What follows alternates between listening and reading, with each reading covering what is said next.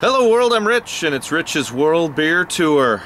Outside for another beautiful February Stout month review. Today I got another gift. This is one that came in a box. You know, I've tried a few clown shoes here over the month. Here's another one that's a state-only release from New Jersey. The Garden State Rhapsody American Imperial Stout, aged in rye barrels. Another great clown shoes label. This is from Justin out in New York. Justin, thank you. Obviously we don't get this in Minnesota. It says they blended 12 rye barrels of Undead Party Crasher Imperial Stout with 3 rye barrels of an experimental barley wine to create this New Jersey exclusive beer. Count me in. New Jersey only. Let's see. What do we do with the glasses? We'll put them down. Had the other, what did we do? Illinois. We did Illinois and Minnesota. I think we got Texas. We got a couple of Texas versions. This month we're hitting them all. Let's dig in here. I got the big tulip. I want to get my nose on this one.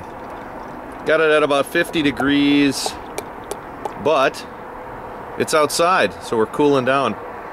Nice, beautiful, frothy little head. It's pitch black. You're not seeing through it. Even on a dark day like today, you're not seeing through it. Oh, rye. Chocolates and rye.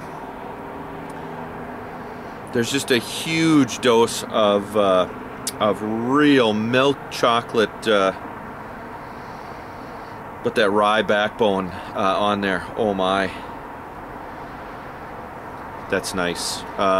Let's give this a try. Cheers.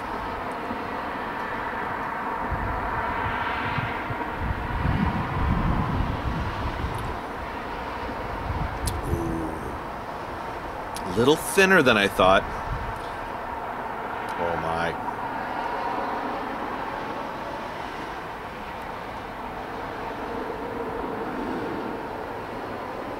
Oh, this is going to be a good afternoon sipper. Milk chocolate, dark chocolate, that rye. Oh my, that's evident. Not overpowering, but it's evident. The licorice, the anise note, caramel. There's a little cherry note. Oh, this is just a treat.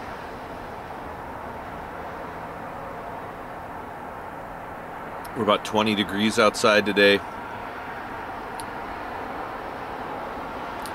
Oh, caramel note comes up. It's kind of that caramel and rye, but the chocolate, not as sticky a mouthfeel as some of the others. A little lighter than medium mouthfeel. Oh my, this is just tasty though. The blend of that rye and the stout. Sometimes the barrel overtakes the stout. Not on this one. Oh my, this is nice.